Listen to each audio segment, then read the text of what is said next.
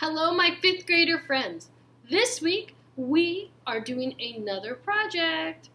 We are using what we learned from last week and the week before to make this project. So far we have been doing Zentangles, we have been doing mandalas, we've been doing things that use pattern. And pattern is something, it could be a line, a color, a shape, anything that repeats itself. But you have already been doing that. So here is our project.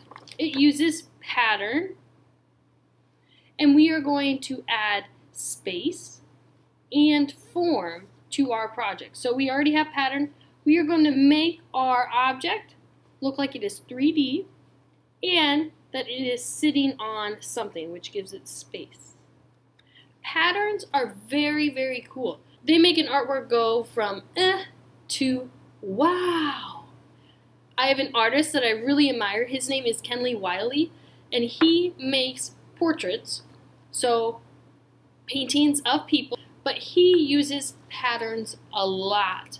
And a lot of his patterns are inspired by nature or art history.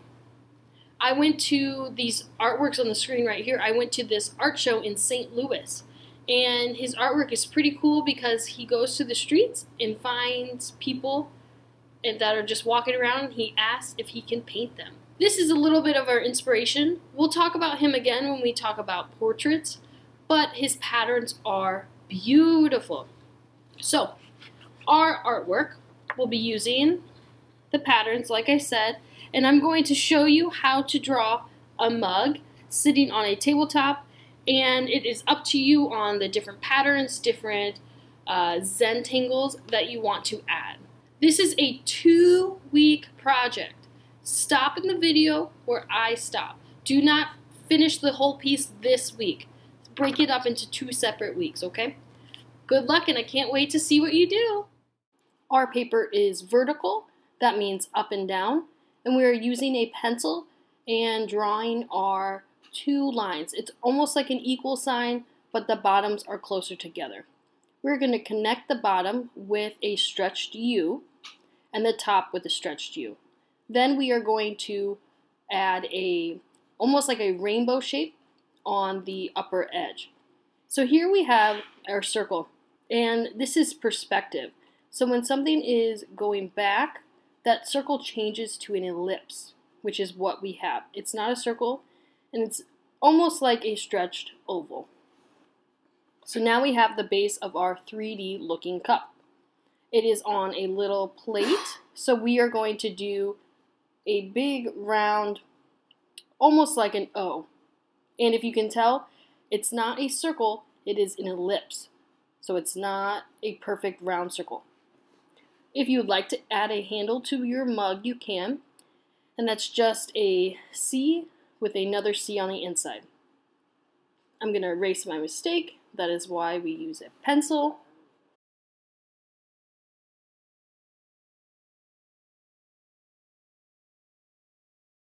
Now to put our mug in a place, to add space to it, we are going to use a ruler to create our horizon line.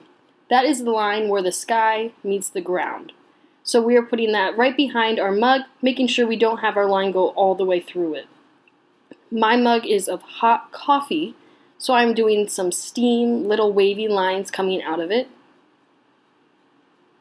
And to show that our mug has liquid, we're going to do another rainbow shape inside. If you can see, it's like a little space from the top line and the bottom line.